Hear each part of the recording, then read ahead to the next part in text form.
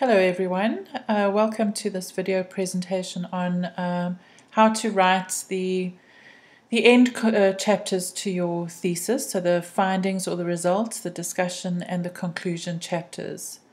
Now, not all dissertations or theses will follow the same format. It will depend on the discipline you're in, and it might also depend on the topic that you're researching. So the actual research might shape how these chapters look in your thesis. So what I'm going to show you here are really just some ideas and some components that most readers will expect to find in these chapters. But you will need to think quite carefully, and I suppose talk to your supervisor about exactly what will go into these chapters. Okay, so aside from what goes, what the genre of these chapters is, I want to just discuss conclusions in a thesis generally and to show you how they relate to higher order thinking skills. So your last couple of chapters tend to have a pyramid shape. You begin with the very close findings from your data collection. So you're taking your data, you're analyzing them, and in the analysis, you're pulling things apart. So if you were collecting interview transcripts, then what you would be doing is taking those interview transcripts, pulling them apart, regrouping and reorganizing them in order to come up with some kind of result. So you're taking the close findings, and this is the analysis. The next type of conclusion you have is the synthesis. And this is usually the discussion. And what this means is you take those findings that you've extracted from your source data and you now try to make sense of them. So you're trying to put them back into a context. And you would do that by going back to the literature, referring to practice, looking at policies if that's your particular area. But you're synthesizing your findings with something else. The third set of conclusions is evaluation, and that's where you take a step back and you say, okay, now that we've been through this process, what can we say?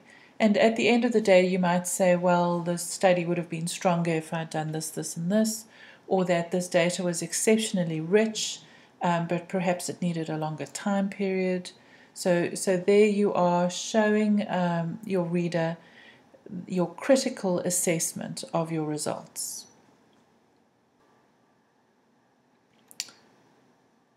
Okay, let's move on to the first set of conclusions, which is presenting your findings or results in some way. I guess one of the key things to understand about this chapter is that you're not putting all your results in. You're not putting all your data in this particular chapter. What you're trying to do is to organize it in some way and then present it to the reader. So those are two different steps, organizing and presenting. And in the organizing and presenting, you then can work out what the key results will be that you want to present in this chapter. For most dissertations, you will collect probably way more results than you'll actually show. So the organization and the analysis takes place away from the thesis. And what you need to show in this chapter is what you've done, because your reader can't see that. So in this chapter, you report on the analysis process and then what you found, which will be the key findings. So the way to do this would be to perhaps go back to your research questions and to work out your results according to the research questions, if that's a useful framework. There might be other ways of organizing the data. Perhaps if you did a survey, you would present the data according to the questions that you asked. Just think about how you would organize this data so that your reader can get it in digestible chunks. You might want to arrange it chronologically as the results emerge. So, for example, if you did a small survey and then an interview, you might present the survey results first and then the interview results. However, if you're looking at your results thematically, then you might present the themes and use the source data from both the survey and the interview results under the themes. Your particular research field may have some other ways of organizing the research. Perhaps a context is important on land, in water, something like that. So just think about the most logical way to present your results. And then there are lots of ways of actually presenting the data. You know, what interesting ways can you think of to actually present this data so that your reader can see it visually, as well as, you know, read the explanation or the mediation that you're giving in the text. So can you put in, you know, boxes with narratives, profiles of your participants, tables with kind of themes with descriptions, diagrams, graphs, images. Think quite creatively about how you can present this data.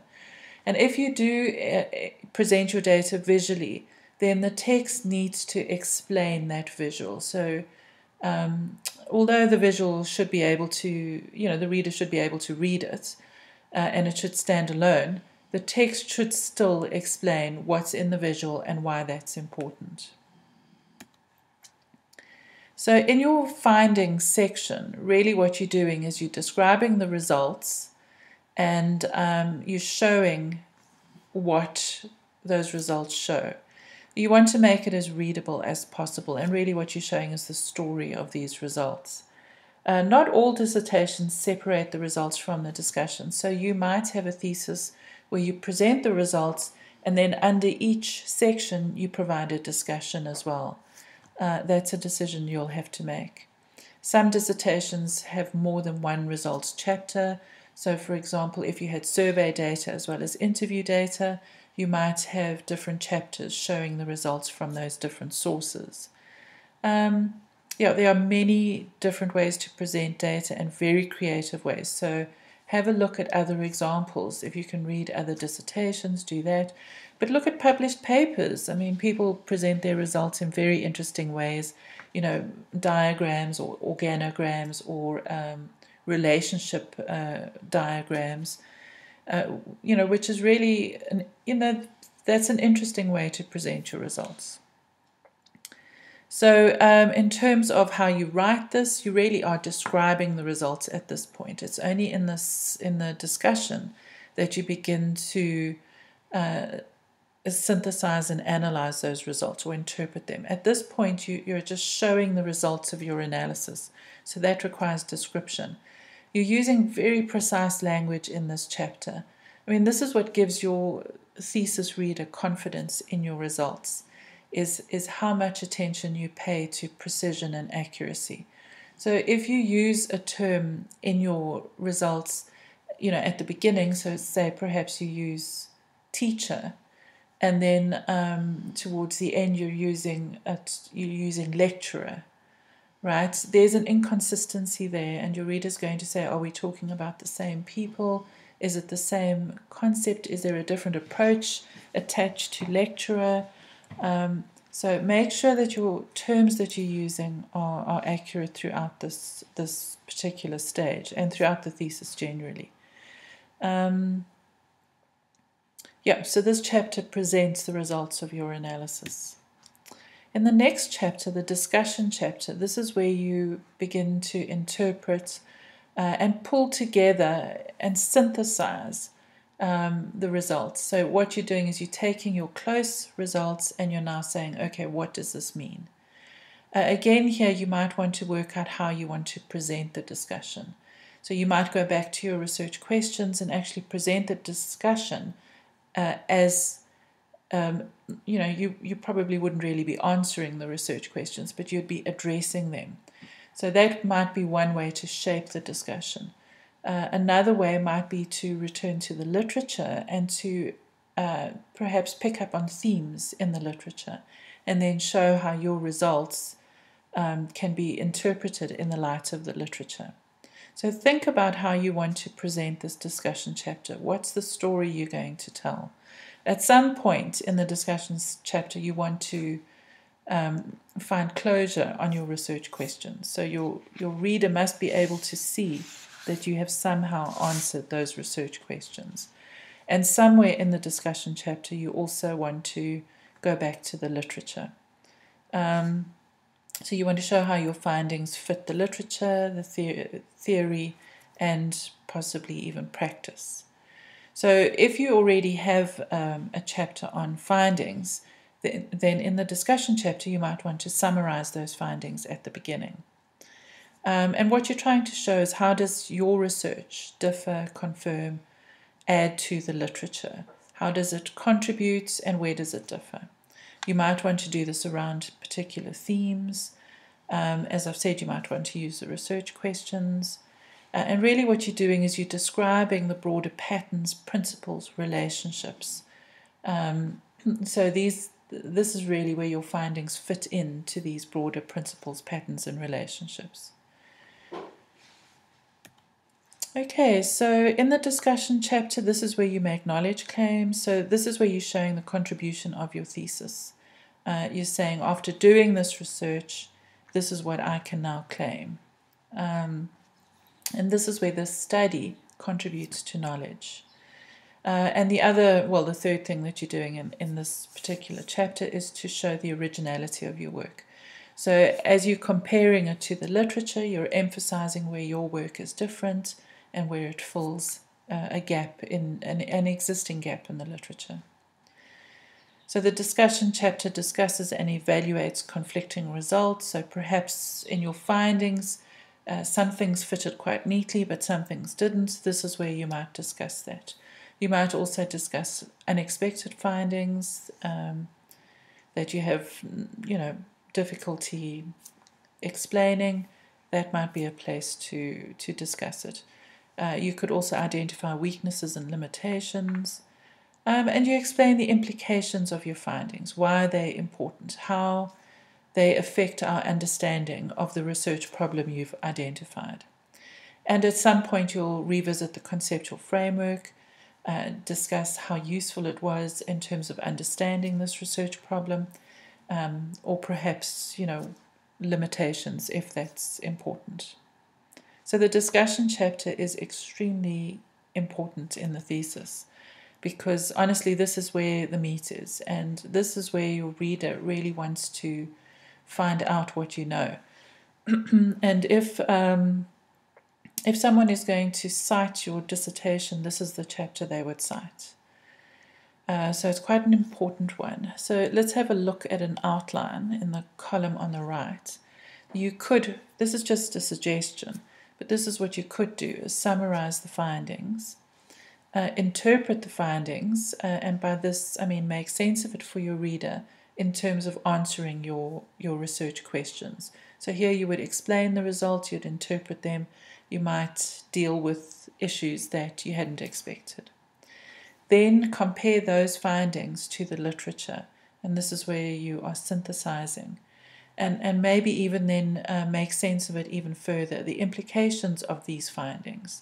Do they improve, add, or change the field? Then the evaluation of the study. So this is the critical overview of the study. And then finally, you may want to put in a section on recommendations or future research. And the recommendations could be recommendations for practice, recommendations for policy, recommendations for future research. The recommendations is not something that is always found in these chapters. It depends on your particular field. If you're in a discipline that is much more professionally oriented, you're more likely to find a recommendations section. So just some tips to help you on the way is, once you've written your chapter, then go through the chapter with a different color pen and play the dissenting voice. So wherever you make an argument, then make a counter argument. And this is just to see whether or not your results will stand up to that counter argument. At this stage, you may be very tired of your thesis, so you want to try and see your results with new eyes.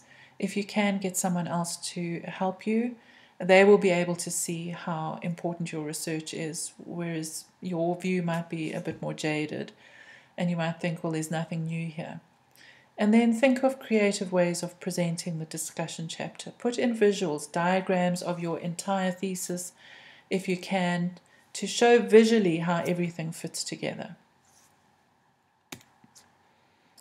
In some dissertations, there will be a conclusion chapter as well. In other dissertations, the conclusion is a section of the discussion chapter. So this is something you would need to decide. But generally, in the discussion and the conclusion chapter, you're not introducing any new material. What you're doing is you're making sense of the material that you have already presented in the thesis. So if at some point you find a text, a source that's absolutely brilliant and helps you to interpret your results, then you would need to go back and build that source into your literature review so that it wouldn't be new in this chapter. So the conclusion really pulls everything together for your reader. So this is where you summarize your entire project. But rather than just a descriptive summary, what you're trying to show in summarizing is how everything fits together, that there's an alignment with what you set out to do, how you went about doing it, and then what you found. And that what you found really justifies the rationale that you claimed at the beginning for doing this research. And that what you found is really significant and important. And that the evidence accumulated throughout the whole thesis and the arguments made throughout the whole thesis really come down to this point here where you show why it all makes sense. You might also include the critical evaluation of the research project in this section rather than in the discussion. The same thing with future research. You might pose new questions that came out of this research as a way of ending off the thesis. And you might put the recommendations in the conclusion rather than in the discussion. But the main point of a conclusion chapter or a conclusion section is to get across a key message. And the key message is really what is the main message that you want to get across in this thesis. So if somebody had to cite your thesis, what is the message you would like them to be able to cite? Okay, so that's the last 3 chapters generally in a thesis. Sometimes it's only 2. And that is the analysis chapter where you present the results and findings, the discussion chapter, and then the conclusion. And sometimes the discussion and the conclusion are collapsed into one, and sometimes the results chapters are expanded into 2 and sometimes even 3 chapters. Okay, good luck with your analysis and results chapters. Thanks. Bye.